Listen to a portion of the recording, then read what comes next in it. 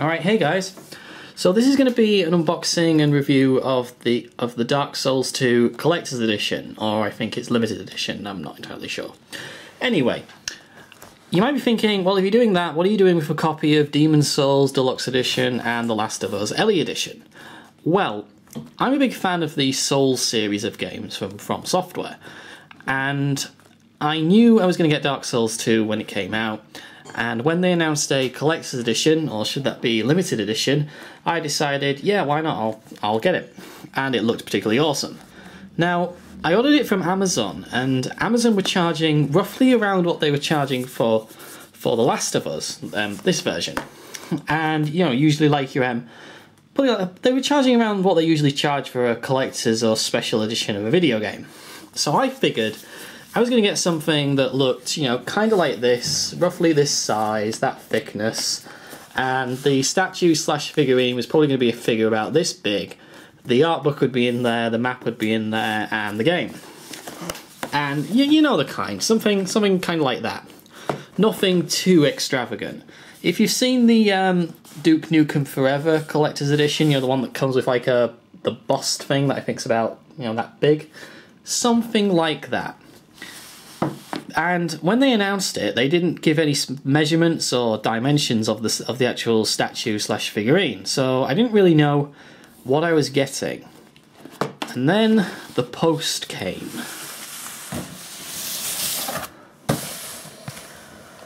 Okay, so then I was thinking, wow, Amazon have really overdone the packaging. I was expecting it to be, you know, kind of like that, just sitting in there. Yeah, I was quite spectacularly wrong with that.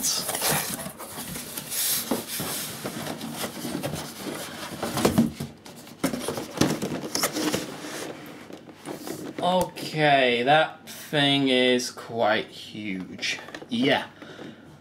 I was not expecting this. I was genuinely shocked when I saw this. I didn't think it was, well, going to be that big at all. I didn't even think it was going to be half that size. Alright, what I'm going to do first is take off this plastic thing because it's really badly reflecting the camera. The only other thing that's on the back of this is some screenshots that are printed onto the plastic thing and "Go beyond death," a little blurb on the box. This plastic thing that's around it, I don't like it because it doesn't fit very well at all. It's way too big for the actual box, so when you grab the plastic, you lift it up, it doesn't actually take the box as well. If you've seen my Sonic Generations Collector's Edition video, you'll notice that one has a plastic outer shell and it fits far better than this one does. So yeah, that's one thing about this I don't like. That thing's way too big. Alright then, so this is it. So we take a look inside it. Okay, and the first thing we get is something that I wasn't expecting. It's some kind of demon, I think, holding a big pointy stick. Yeah, the skeleton-looking demon dude with spikes all over his body and stuff hanging down and gross. And it's a metal tin plate thing, and it actually says Dark Souls 2 Limited Edition, number 695 of 2500. And we've got the printed signature from Yuri Tanimura, or is it Tanimura? Tanimura. Mr. Yuri. I don't know. Leave me alone. Okay. And then we get this. What's this? Well, this is actually this is the cloth map. Now, I have already opened this, so any luck, it shouldn't be too tricky.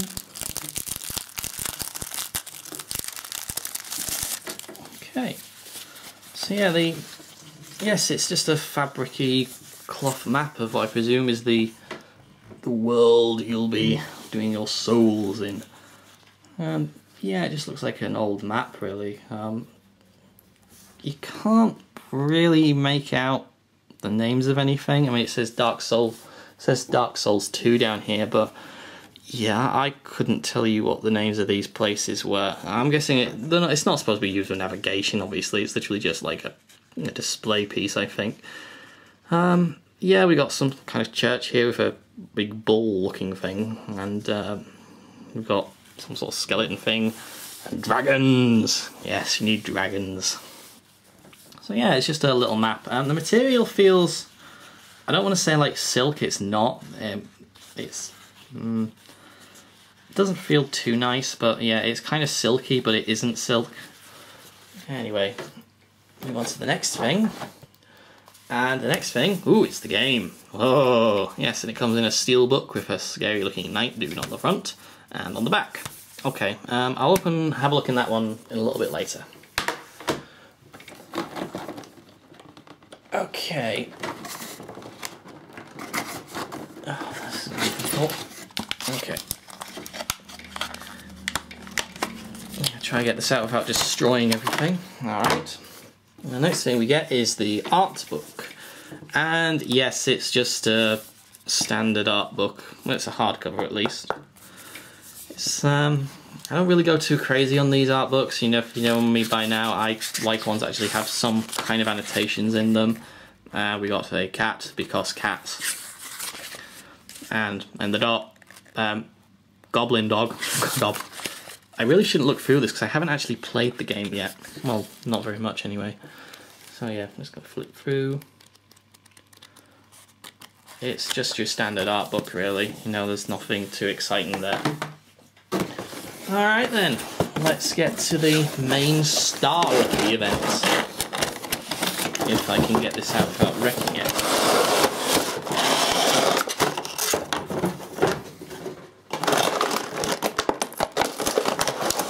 Yeah, this isn't going to be easy.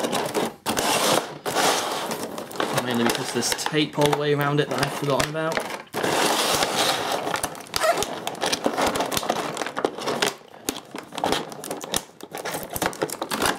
Okay.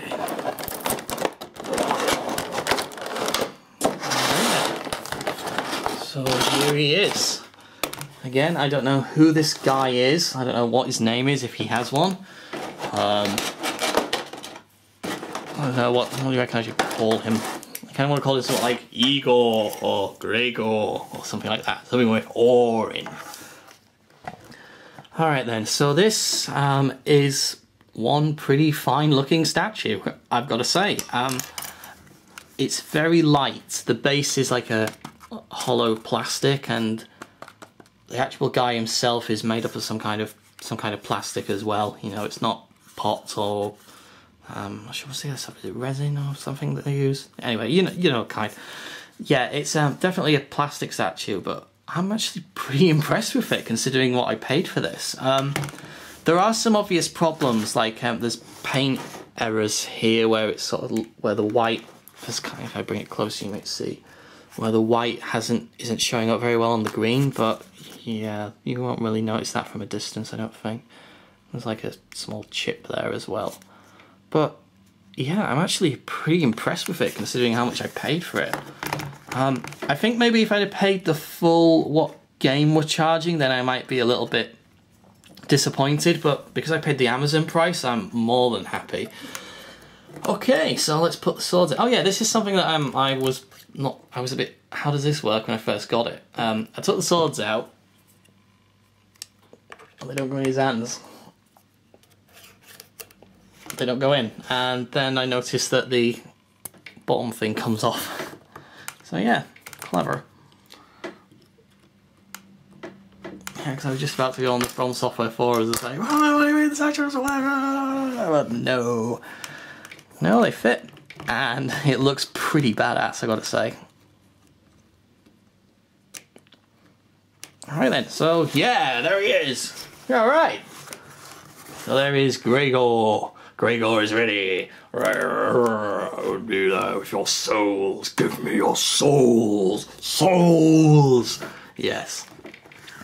Alright then, so yeah, that's what he looks like. I think when you put him out on display and, you know, at a distance, he'd look pretty cool. When you look up close, you can see that it isn't the finest paint job in the world, and it's not the finest quality, but at a distance, that looks pretty awesome. The base is a bit, yeah, what is he standing on? It looks like, I don't know, Crush Mars bars, I think. But anyway, yeah. Yeah, he looks pretty cool otherwise, and I do really like it.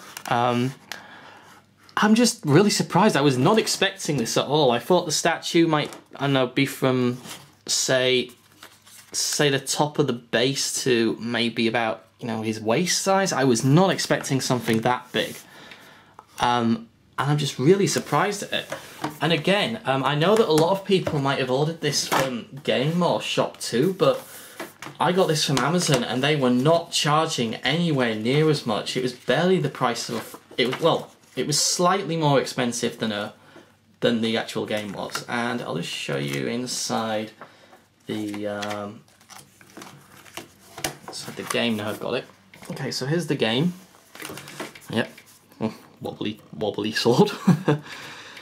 Yeah, I've taken out the downloadable codes because I want them. And yeah, we've got a copy of the game there. And aha, figurine instructions. And we got the manual. Oh yeah, something I've been wondering. Is it true that in the normal versions of the game, or at least in the American versions of the game, there is no manual with this? Because with this you get kind of an extensive manual. Yeah, it's only a couple of pages, because don't forget this is in multiple languages. But yeah, you get what I would probably expect from a modern day manual this day. I'm kind of disappointed it's not like an Atlas manual, you know, in full colour with lots of detail. But still pretty cool. And of course you get the Dark Souls 2 original soundtrack.